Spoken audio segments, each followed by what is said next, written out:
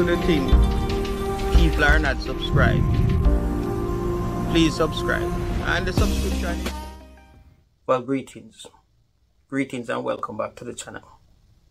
If for the first time you're coming across my channel, please remember to subscribe. To talk today about the UK riots. I did promise we're going to come back and talk about it another time. But in this video here, I won't be saying too much. I found a video of a brother breaking the whole thing down. So I'd like us to watch him together, listen to him together. And then we come back and have a short discussion about what do you think. As well as I'll try and put the link to the full video in the description box. If I forget to do so, someone in the comment box should remind me. Let's have a listen. I'm saying you need to direct your anger at the people who are trying to direct your anger at anyone but themselves. Because they're the ones you should be mad at. You should direct your anger at all these people who are lying to you about disappointment, grief over these riots and these attacks. Frankly, I don't know why. I mean, I don't know how you could have ever convinced yourself that you're living in a healthy, civilized society to where any of this should shock you. Look, these English people have felt like their Englishness was being deteriorated. You know, their English culture, their English heritage, their English Anglo so-called civilization, they felt it was being marginalized, minimized, and undermined by the presence of non-whites, and primarily of Muslims, the presence of Muslims. So what you're seeing with these riots is just them reasserting their culture, their heritage, their so-called civilization at its most raw, its most honest, the most primal expression, which is hateful, primitive, and violent. That's their culture. That's their culture, and they're telling you loud and clear. Why, these are festivals for them. You call it riots, but for them, these are festivals of Anglo-British culture and tradition. That's who they are. They're not tolerant people. They're not multiculturalists. They're monoculturalists, and they always have been.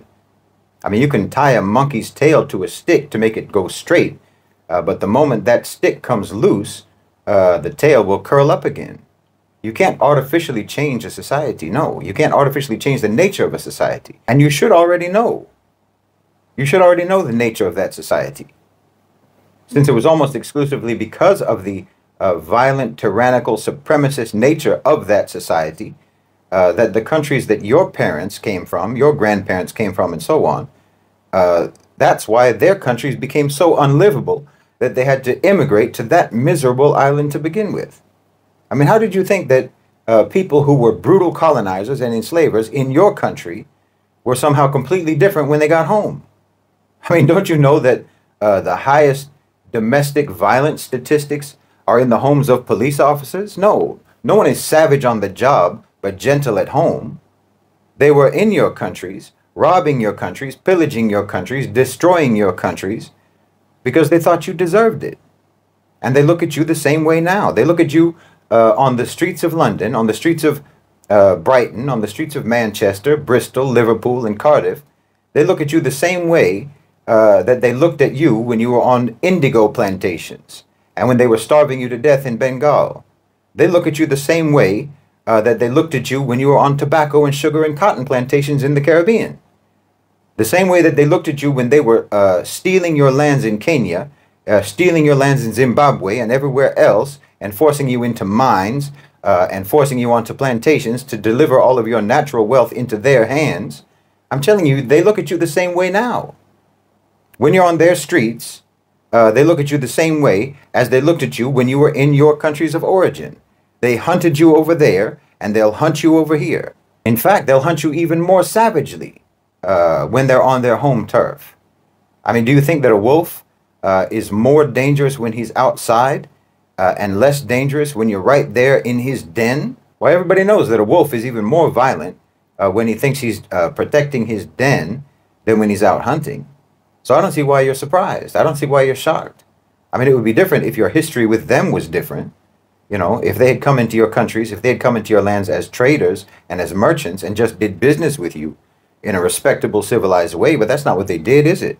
So, I mean, if you're the victim of a brutal home invasion where you get assaulted and robbed in your own house, what makes you think that the criminal who did that to you is going to welcome you as a guest when you show up at his door. So yes, they felt that their culture was getting pushed aside.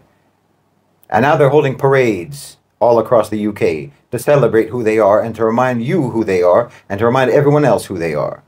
And listen, I'm well aware that this is orchestrated, that it is calculated. I'm well aware that what's happening in the UK right now is all part of the destabilization project that has been in progress for at least as long as the Ukraine war has been in progress. I'm the first person to point that out. I'm the first person to talk about that. I know that's what's happening because I said it would happen. And it's going to get worse. I know that Tommy Robinson is on the payroll. I know he's an agent of disruption, but he's not the only one. I know that's why they specifically choose to hold their Anglo Pride parades in heavily immigrant and minority areas, precisely to inflame. And precisely so that English people can see the police crack down on white nationalists. That's just to promote the white nationalist narrative. You know, if immigrant and so-called minority offenders get lighter sentences than whites, the whole point of that is just to advance that narrative, to stoke resentment and racial hatred. Everyone knows that Tommy Robinson is paid by higher-ups. Well, those higher-ups are exactly that. This racial and ethnic strife is sought by the elites of the society. Because like I said, time and time again, Europe, including the UK, is slated to be nothing but a conflict zone. But the point is, they're able to do this because that racism, that white supremacy, that brutal, violent heritage and culture is their heritage and culture. And they never rehabilitated themselves from it. They never civilized from it. They have been barbarians for millennia. And that's what they are today. To one extent or another, all they did was medicate those hateful, violent tendencies. They sedated it. They treated the symptoms, just like the pharmaceutical industry does. Just like they do with illness. You know, they never cure you. They just medicate the symptoms so that it'll be dormant, without ever actually treating the underlying condition. Well, that's the same way that they've dealt with their perverse hatred and their racism and their penchant for violence. They just put a Band-Aid on a tumor. They plaster over a cyst with foundation, makeup, and blush so that you can't see it. Or anyway, so that you can't tell whether what you are seeing is what you think you're seeing. You know how they talk about microaggressions and implicit bias and all that? Well, that's what I'm talking about. It's like radiation that escapes through a landfill of toxic waste because you never actually got rid of the waste. You just tried to bury it. But no matter how deep you bury it, it's still there. And it's going to come out one way or another. Look, I'm a Westerner. My ancestors were Irish and German. But I don't feel any conflict in acknowledging the reality that the West has always been and still is barbaric. To tell the truth. I mean, the irony, of course, is that these riots, this is all part of a destabilization campaign by white Westerners against white Western countries. And these people still want to believe in some kind of white Western fraternity. Your forefathers were Anglo serfs and peasants used and abused by Anglo aristocrats. And that's basically the same situation now. You are defending a so-called culture, a so-called civilization that treated your ancestors like animals, treated your women like property, and your children as nothing but expendable drones for workhouses and mines. You enslaved each other before you ever started enslaving anyone else. It's a miserable, disgraceful, inhuman heritage. I mean, I'm American. And there only are Americans because white Europeans were so vicious and so tyrannical to each other that whoever could escape ran away.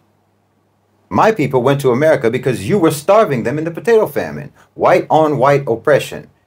That's your whole history before you became multicultural oppressors. That's what I mean. What you did elsewhere, you were already doing at home. What you did to other people, you were first doing to each other. You know, when the colonizers first went to Ghana, they were flabbergasted to discover that every house, every home, had a toilet that was cleaned every day. Meanwhile, you still had your people defecating in public, in collective cesspits that never got cleaned. Yes, you never cleaned them. You just buried it and dug a new one. See how you do? That's a habit with you. Just bury it and then start somewhere else. That's basically the origin of America, if you think about it. You just moved away from the cesspit of Europe to start a new cesspit on the other side of the Atlantic. I'm telling you because you need to know. I'm not telling you to denigrate you. I mean, how are you going to be uplifted if you don't know how low you are now and how low you've always been? Westerners don't know the difference between standing on the shore and drowning, because wallahi, you are drowning, and you're being drowned, actually. Your own so-called culture, your own so-called civilization is drowning you. And you're out here in the streets of the UK defending the culture that's drowning you and that drowned your forefathers. Well, you don't know how much in common you actually have with the immigrants that flee to your country from their countries because your country ruined their countries. Because the same so-called civilization that ruined their countries has been ruining you for hundreds of years. You need to wash the makeup off of that cyst, rip the Band-Aid off of that tumor, and start actually trying to heal yourselves.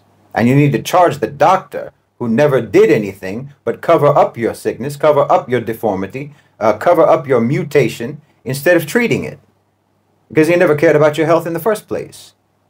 And you need to charge that doctor, which is your so-called civilization, you need to charge that doctor with malpractice. Charge your civilization, so-called, with malpractice. I'm saying you need to direct your anger at the people who are trying to direct your anger at anyone but themselves. Because they're the ones you should be mad at. You should direct your anger at all these people who are lying to you about your so-called civilization, telling you to be proud and defensive about a culture that has done nothing but keep you perverted, hateful, violent, and criminal for centuries. Because you have a right to be worthwhile human beings. And your so-called civilization has let you down. It's let you down badly. It hasn't just let you down developmentally, morally, spiritually, ethically, and so on. It's even let you down in the most practical of terms. You know, the very thing that you like to think that you excel in. You like to think that you're the most practical and efficient people on the earth. But look at your system.